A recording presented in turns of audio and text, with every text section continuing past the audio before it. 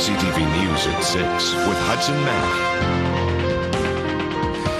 Good evening. The provincial government is throwing a lifeline to BC Ferries. It's going to provide nearly $80 million in new ferry subsidies over 5 years, but it warns that there'll be a cost, significant adjustments to service for coastal communities. The government's making major changes to the Coastal Ferries Act, with ridership at a 20-year low, and trying to keep ferry fares from going too much higher. The province says it will pay more, but it's told ferries in no uncertain terms it must reduce its costs, and that will affect you. CTV's Andrew Johnson has the story.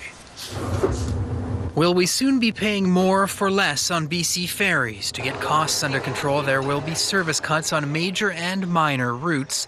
The government wants BC Ferries to find $15 million in immediate savings and another $30 million in service reductions and trade-offs over the next 4 years. Well, I know you cannot continue to operate a BC ferry system with routes running at less than 30% capacity. So what we are going to do is go out and engage the public very quickly. The thing is that ridership is dropping on BC ferries, and its ridership is dropping in Washington State ferries too. People just aren't spending the same kind of money traveling that they once did. The government is giving more power to the Ferry Commissioner to oversee the cost of providing ferry service, and he will look at what dollars are needed to keep each route running. The Commissioner will also have a say in capital expenditures. The company has $2.5 billion worth of capital plans over the next 2 performance terms. And that, of course, is adding significantly to fare costs and the affordability of the system. And I think that oversight is a new tool and a very significant one. Ferry CEO Mike Corrigan says he thinks the province has come up with a reasonable and balanced approach for what he calls an essential service. Everybody has to come to the plate with something, so we have to have a financially sustainable ferry system. And I'd like to thank Minister Lekstrom and his staff for what they were able to accomplish today.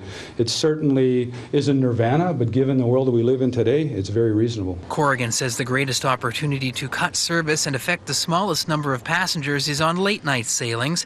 He says many of those ferries are sailing with very few people on board, and many staff are being paid overtime. But selling this new change in direction could be difficult. Most passengers CTV News spoke to this afternoon at Swartz Bay are not willing to accept service cuts, even if it means lower fares. No. I think that you still need to accommodate the people that live there and visitors. Absolutely not. We've got the most diminished service that I've seen in 32 years that I've lived on the Gulf Islands. Well, I think the people on the southern Gulf Islands would want to know, well, what are you proposing to be in terms of fewer? The province maintains the people will have their say. Ferry-dependent communities will be consulted before decisions are made about changes to service. Judging by fiery ferry protests of the past, the consultation process might be a rough ride. Andrew Johnson, CTV News, Victoria.